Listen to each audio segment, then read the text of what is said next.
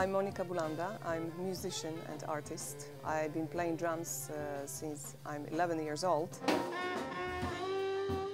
All the drummers in the world know about Istanbul cymbals, and they are coming here. They are sometimes even saving money to come here just to go and check the cymbals from the factory. And that's the whole fascinating process of buying the cymbals. It's not only buying them, but also learning about how they are made, how they are produced, speaking to the people that make them, seeing all this process. I myself went to a factory, and definitely I was impressed because it's an art. We put the casts into this oven. We heat them up in approximately 800 degrees Celsius.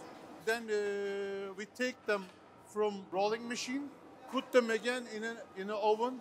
So we do this process at least 7-8 times for every single cymbal. Istanbul Agop cymbals, they are full of spirit, because I think that's the spirit of these people working hundreds of hours and making this beautiful instrument. Just with you.